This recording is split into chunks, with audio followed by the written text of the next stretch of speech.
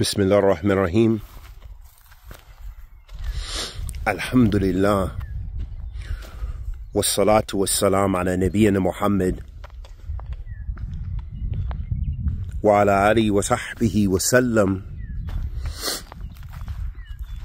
Amma ba'da, habati fillah. Assalamu alaikum wa rahmatullahi wa barakatuh. As'al Allah Kareem رب العرش العظيم أن يتولنا في الدنيا والآخرة. We ask that Allah subhanahu wa ta'ala, the Almighty, accepts our good and forgives our evil and protects us from kulli su' wa makruh. May Allah tabarak wa ta'ala bless us all with ikhlas والثبات على سنة النبي صلى الله عليه وسلم.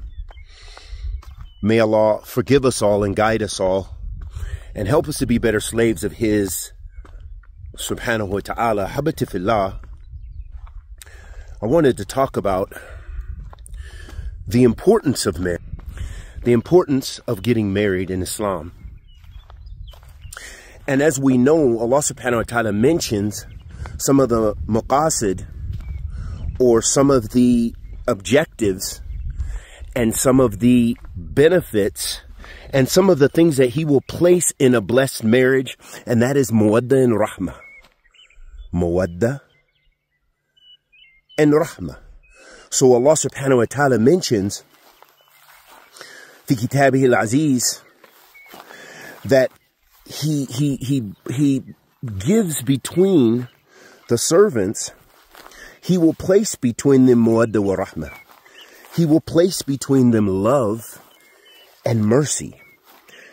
And every believer in Allah subhanahu wa ta'ala and practicing his or her deen and being in this dunya is in need of love and mercy. Every person's in need of love and mercy. So one of the very important objectives and benefits of getting married is to have this mawadda and rahmah, have this love and this mercy between the spouses, meaning between a man and a woman, or man and women, up to 4. Also, ahabati fillah, when we look at the dunya and the test and the trials and tribulations, there's no doubt we need a comfort. And Allah subhanahu wa ta'ala mentions that the spouses, they are a libas. You know, they are a covering, like a garment for one another.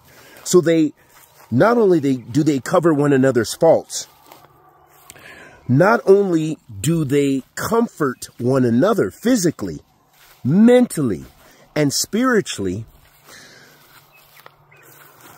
but they are a covering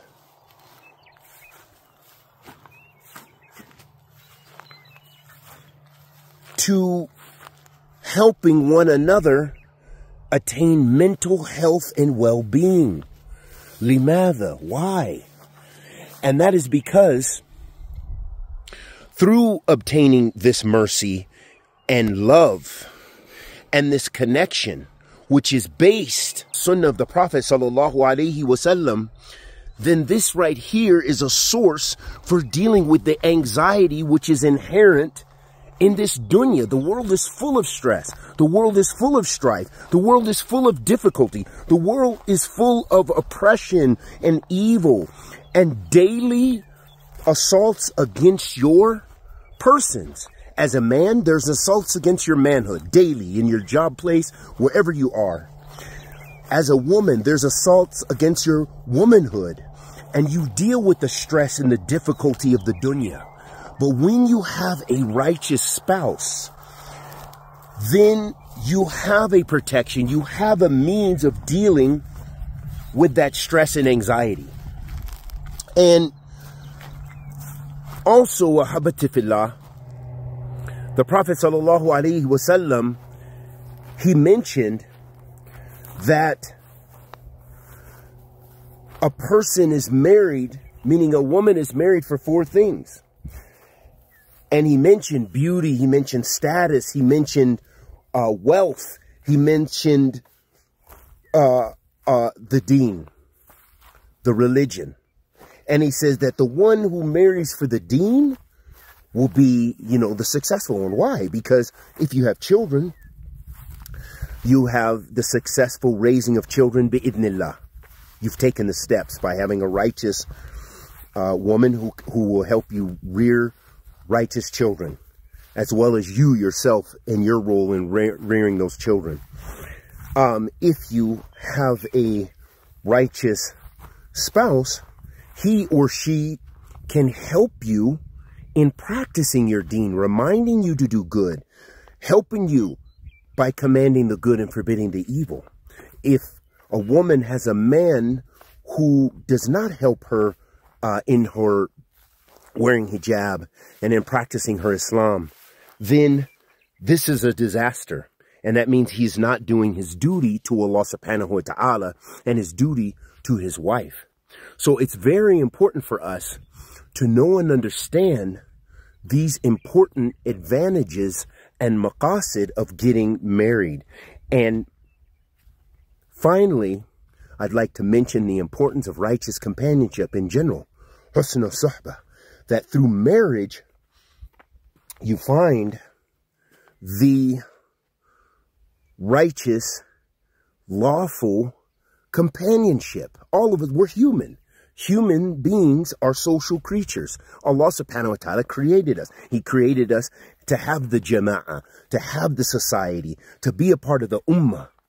And having a righteous spouse that you have a connection with helps for you to be a part of that.